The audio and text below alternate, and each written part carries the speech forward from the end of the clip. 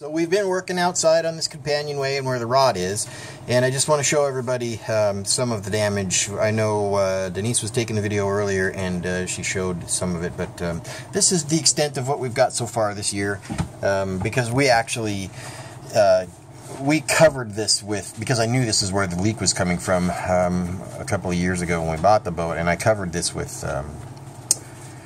shrink wrap tape, which we'll show you here in a sec. So you can see underneath of here, see all the damage up in here.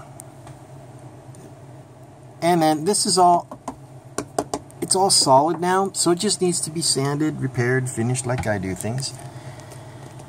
And then that one spot outside that we're working on, the easy spot, this is the inside of that, where there actually was damage that came through, which is unfortunate, but it's not something that we can't fix. So, and this is what the this is Quick Fair on top of Sculpt Wood, and we'll show you that here in just a minute.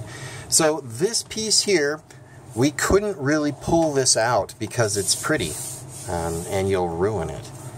And I think this is just a piece of veneer, but nevertheless, that's why we're going to use the Sculpt Wood on this, which we'll take a look at here in just a sec.